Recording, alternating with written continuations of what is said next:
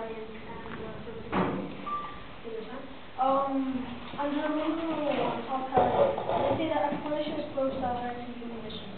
I'd like to provide a few elements, and I would like to define what exploration. What is exploration? June 9, 2008. Peter Andrews wrote press report.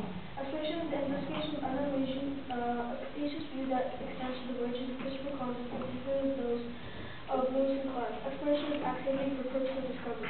This goes to point out that this says nothing about satellites, probes, and human missions. And putting stuff in space does not mean discovering stuff. Does not mean discovery.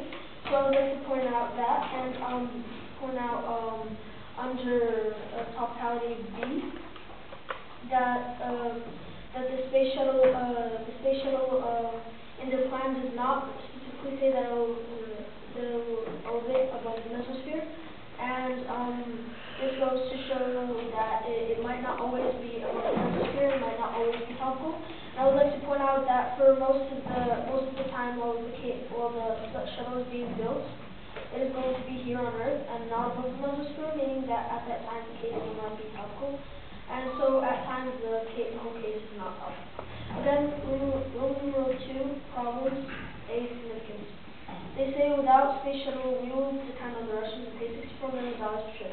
I'd like to point out 1, that is not a significant number, because as NASA official Brian Dunbar said on February 24, 2011, the space shuttle Endeavour, the orbiter built to replace the old space shuttle, cost approximately $1.7 billion. So it's not a significant number next to the $64 million, because we can go on the Russian spacecraft 30 times instead of paying the $1.7 billion that we need to make the space shuttle that the NASA officials said. Against number 2, problems, B, harms. 1, they say that there are health challenges, and I would like to point out one thing, that health challenges come from undernutrition. The 2012 World Hunger and Poverty Facts and Statistics, worldhunger.org. In round numbers, there are 7 billion people in the world, thus with an estimated 925 million hungry people in the world. Almost 1 in 7 people are hungry. Children are the most visible victims of undernutrition. Children are 4 years from less than 160 days waiting for illness per year. Poor nutrition plays a role in at least half of the 10.9 million children deaths per year. This goes to show that undernutrition magnifies the effects of every single disease, including measles, malaria, etc. So we need to feed the people before they get sick and keep on getting sick from disease and die. We should not use the money on the space shuttle because this is a poor use of money to make find the health advances.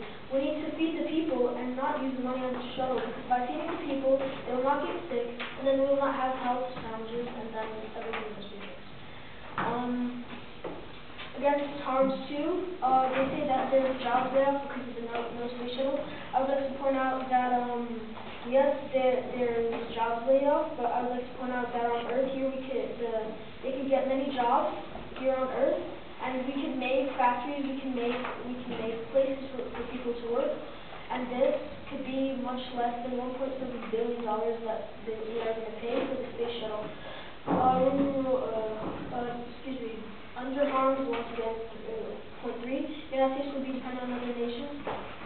Yes, the United States will be dependent on other nations, but the United States, either we depend on Russia, for example, and then we could just pay the $64 million, or we're going to be paying $1.7 billion at once, and we're dependent on ourselves. And we don't even have $1.7 billion today, which goes to show that, yeah, we are going to be dependent on other nations, and so we break that point.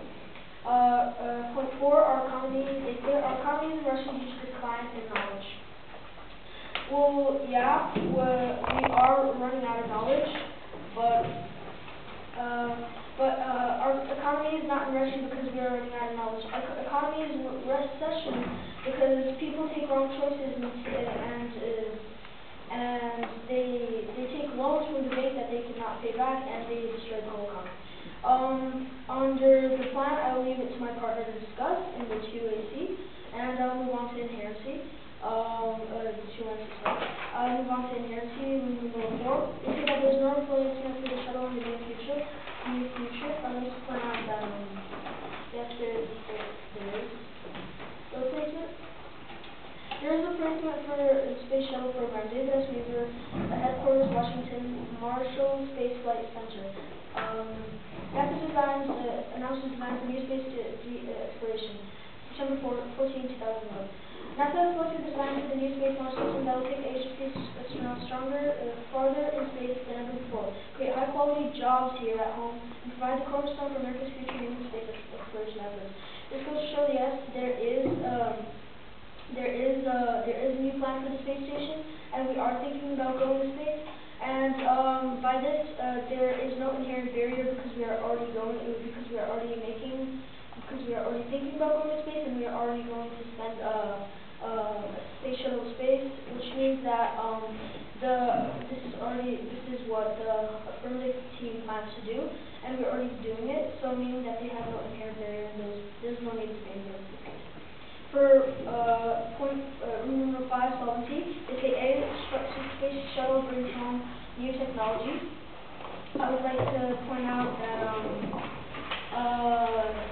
yes, the space shuttle brings home new technology, but there's no urgency for us to bring home new technology, and we can find many new technological advancements here on Earth instead of going to space and spending $1.7 billion. Solvency B, shuttle brings home new knowledge. Yes, the shuttle brings home new knowledge, but I'd like to point out that we can just discover oceans. We can go study about the ocean, we can go explore the oceans, and we can learn about it much more instead of going to space and just looking for something that just might not be there. C, it provides transportation. It provides transportation, but it costs $1.7 billion. We can pay $64 million on the Russian trips, and which is not a significant number. And this would mean that it's much cheaper, and we can do this for less.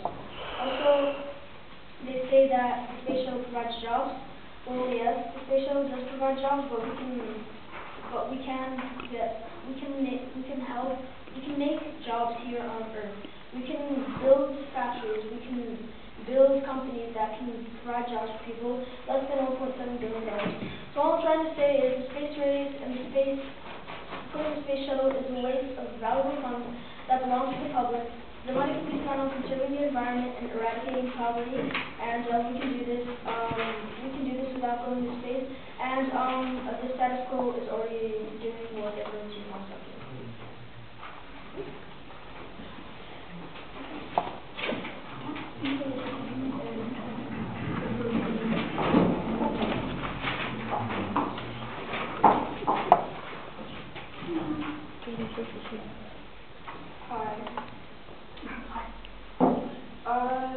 Can you give us the evidence you used for harms for 0.1 for harms?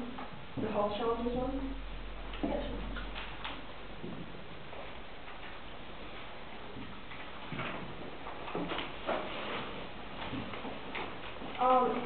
Can you give us the evidence for the inherency?